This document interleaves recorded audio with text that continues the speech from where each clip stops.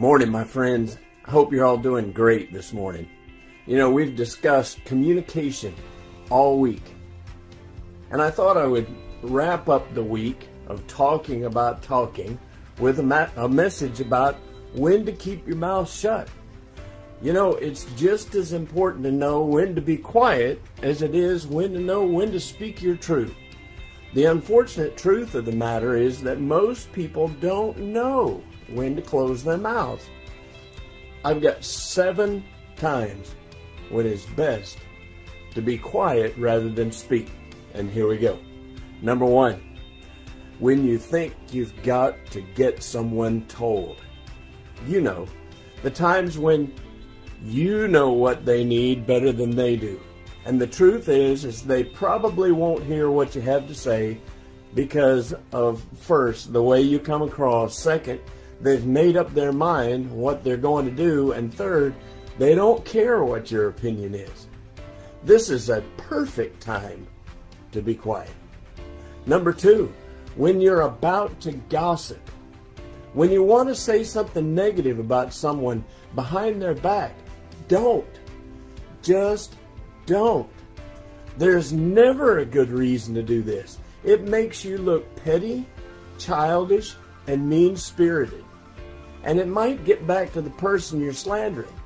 You might need to discuss it with someone, but discussing what they've done with someone is different than gossip, because sometimes someone might do something truly terrible, and you might need to discuss it to decide what course of action to take to help them. Number 3, when the deal isn't quite done, when it's not quite complete. Look at that old adage about counting your chickens before they've hatched. If you're making a deal of some kind, never announce it until everybody's signed on the dotted line and everything is airtight and complete.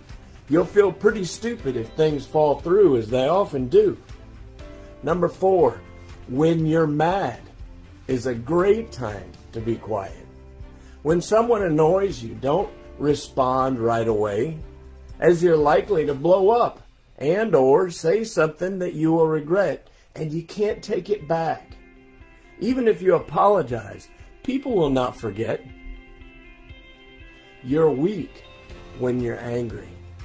Don't act in a moment of weakness. Even if they're wrong and you're right, you won't come out looking good. Number 5, when you're about to ask a question that isn't a question.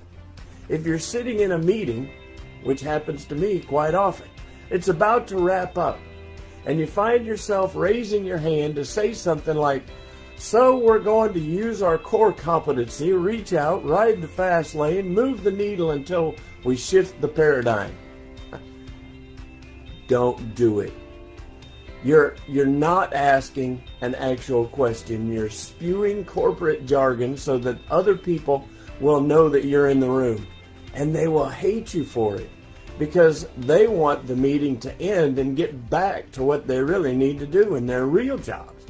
If you have a real question, ask it. But if you don't, it's a great time to keep your mouth shut. Number 6, when you're about to complain. It's hot. You have too much work. Something stinks. The project is boring. It all probably is true.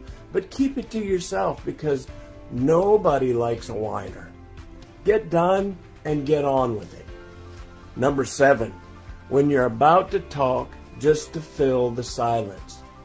We've all seen people that love to hear themselves talk. And what is the consensus about those people? It's not good, is it? Is that what you want others to think of you? Yes, silence can be awkward, but there are a couple reasons why you shouldn't necessarily rush to fill it. The first is that some people just like to think before they speak, and aren't as freaked out by the pauses as others.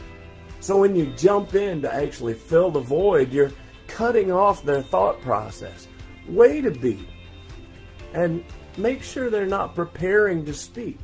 Another reason is that if you're both uncomfortable with the silence, sometimes you can learn a lot by letting the other person fill it. As we often tend to overshare when we want to impress or overcome any sort of awkwardness, the most important reason to leave that space for others to talk is that you can't learn anything if your mouth is moving. Again, you can't learn anything if you're talking. I hope this has been of value to you and you'll share it with your friends. I hope you have a wonderful weekend. And next week, we'll discuss minding your own business. This should be pretty awesome. I love y'all. Take care. Mike out.